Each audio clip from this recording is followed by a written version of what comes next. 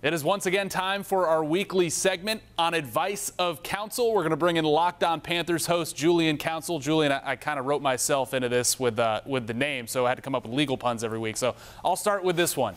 After 2 interceptions against the Cowboys, is the jury still out on Panthers QB Sam Darnold? Yes, 100% the jury's still out on Sam Darnold. I was one of the big skeptics of Sam Darnold coming into the season, as I've said here and as I've said on the show, and I remain skeptical even through 4 weeks. And the first 3 weeks, he played relatively well. Like, he was solid against the Jets. He was really good against the Saints, despite the really weird interception he had.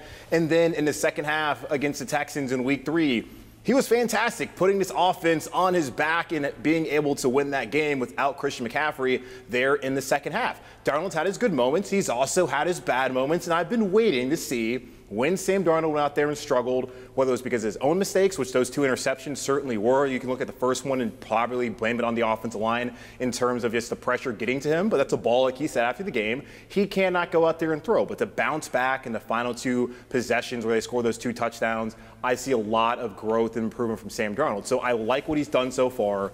But after 4 games, we can't say the guy's a franchise quarterback. I think this is probably more of a 2-year experiment than a 1-year experiment, considering they picked up his 5th-year option. And I think Matt Rule and this offense really believes in Sam Darnold and what he can do here in Carolina, but we did see some of the same things that we saw back in New York with Sam Darnold. There were times where the offensive line got a lot of pressure on him, or at least the defensive line of the Cowboys got pressure on him, and he did not get rid of the football in time.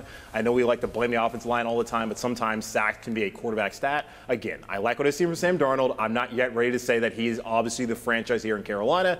And one thing, though, he is a dual threat, 5 touchdowns already rushing, the most ever by a quarterback in the Super Bowl era through the first 4 games of the season. And he's had 3 straight 300-yard passing games, even though a lot of empty calories in the one today, and with the fourth quarter already being down by 3 scores. But still, first Carolina Panthers quarterback to ever do that. Cam Newton never did that. Jake Delhomme never did that. A lot of credit for Sam Darnold, the way he's played so far this season. But I still need to see a lot more before being totally convinced that he is the answer long-term here in Carolina. Sam Darnold running man, despite the loss. That is a huge bonus this season through 4 weeks. Okay, counselor, should Darnold pursue litigation against his offensive line? 5 sacks by the Cowboys on Sunday. Yeah, you can look at suing Matt Rule and Scott Fitterer, too, because it was their idea for the first 2 signings of free agency to sign Cam Erving and Pat Elflein, of course, who's on IR right now and did not play today. But Cam Erving and Pat Elflein were 2 of the 5 worst offensive linemen over the last 3 seasons, according to Pro Football Focus. Yet, the Carolina Panthers felt like those 2 guys, because they have versatility on the offensive line of Elflein can play guard and he can play center. Not Daly, but Irving, he can play left tackle, or he can also play guard. Those were 2 priority signings, and both of those guys have not been good so far this season. Irving, up until today, was fine, but he really struggled against Randy Gregory, giving up a couple of pressures. Not just a couple. Everyone on this offensive line gave up a pressure. Dennis Daly, who's come in and started in the absence of John Miller week 1 in the last couple weeks for Pat Elflein, he hasn't been great. John Miller hasn't been great. Matt Paradis at center gave up a sack on the first possession of the game. He hasn't been good. He said after the game, it sucks to lose and to get your butt kicked like they did against the Cowboys. The only offensive lineman you can rely on is Taylor Moton. It's an issue that we knew coming to the season was going to persist. It's going to be a season-long issue. I know people want to see Deontay Brown, who's yet to be activated so far this season, the 6th-round pick out of Alabama. Maybe he's a better option, but I feel like if he was a better option, the coaching staff would have put him out there. Maybe he's just not ready. Brady Christensen, the 3rd-round pick out of BYU, who a lot of people want to see. If he's a better option, I think the coaching staff will put him out there, but for whatever reason, they haven't done that. Matt Rule talks about having his top 5 out there.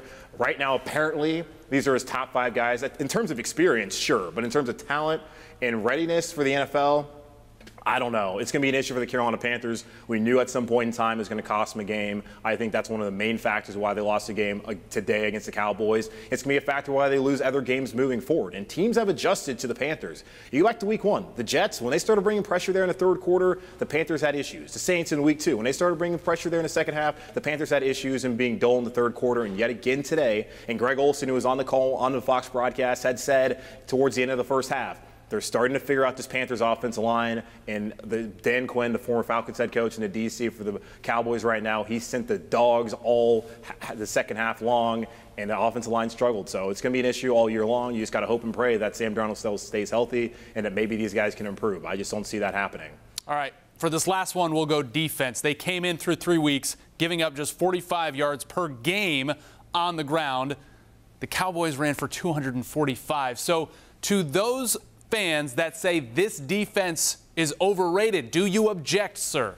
I mean, clearly the Panthers all around are frauds. Like, oh, the Jets win, that doesn't mean anything. Saints, yeah, well, they're missing all those guys. Texans, no, everything's going to be just fine. The defense still has talent. They're a young unit. Hassan Reddick had said 2 weeks ago that he was surprised by just how good they were to start off the season.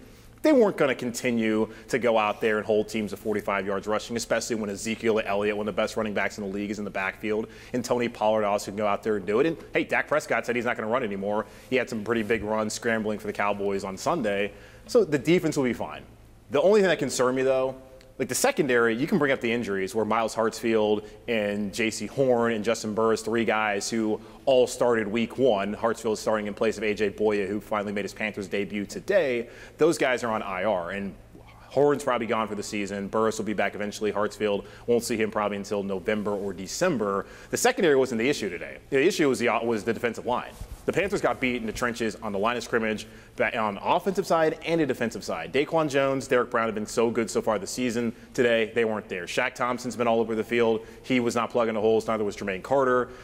Brian Burns, Hassan Reddick, neither one of those guys got any pressure on. Well, they got pressure on Dak, but none of them. They didn't sack him today. Morgan Fox as well. That's where I was a little concerned. We've seen the Panthers struggle defensively over the last couple of years, especially when they have those three-man fronts defensively, which Phil Snow really employed last season. He's employed again this season. So far against the Jets, didn't really have a running back that could hurt him. Alvin Kamara, the Saints kind of abandoned the running game, but still they did a great job holding him to 5 yards rushing. Texans, nobody. But when you saw Zeke and Tony Pollard in a physical Dallas Cowboys offensive line, the Panthers had trouble stopping the run. So hopefully that's not an issue that persists. They got to get healthy.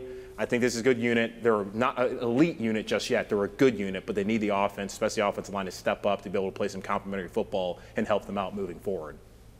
He is Julian Council from Locked On Panthers. The segment is Advice of Counsel. Julian, thanks for hanging out for another Sunday Pun Day with me. Yeah, I'll talk to you next week. Eagles are in town. All right, next on the docket, Philly at home. Thanks.